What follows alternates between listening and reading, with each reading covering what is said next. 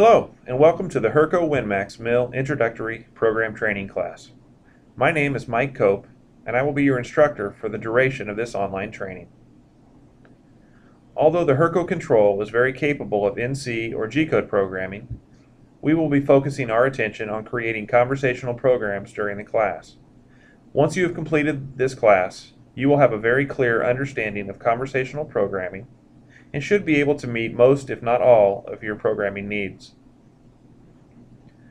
Now, depending upon your particular machine model, you may have either a single or a dual screen console on your machine.